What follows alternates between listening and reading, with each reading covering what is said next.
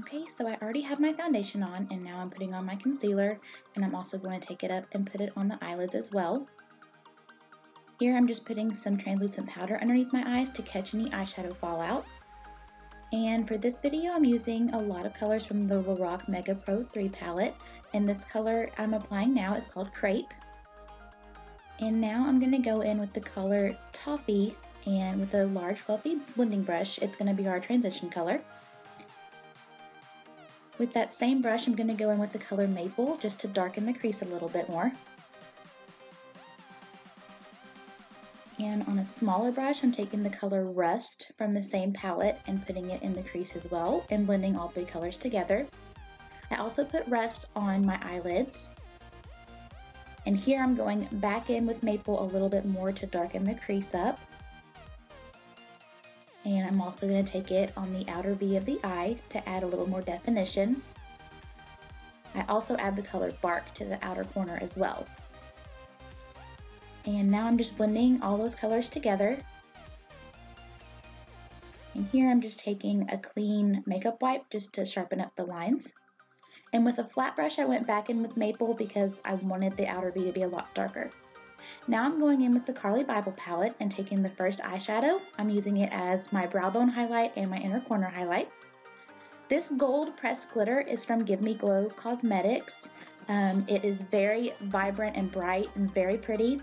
And with a wet brush, I'm just going to put that on the center of my eyes and kind of diffuse it out.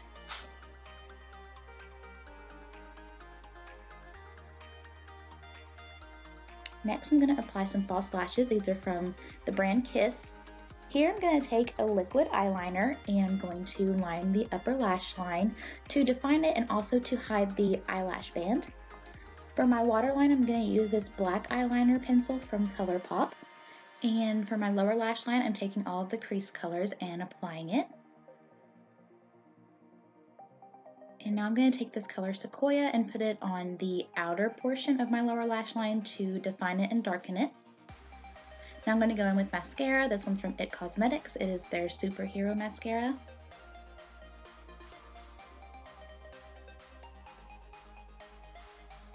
To fill in my brows, I'm going to use the IT Cosmetics Brow Power Universal Pencil.